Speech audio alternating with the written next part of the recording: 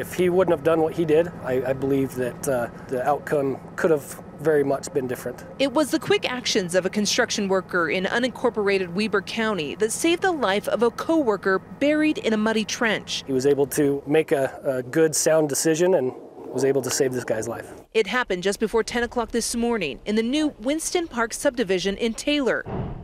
According to the builder, Updwell Homes, 2 employees were working on sewer lines for a new home when one of them went into the trench to check something. Moments later, the walls came sliding down, burying him alive.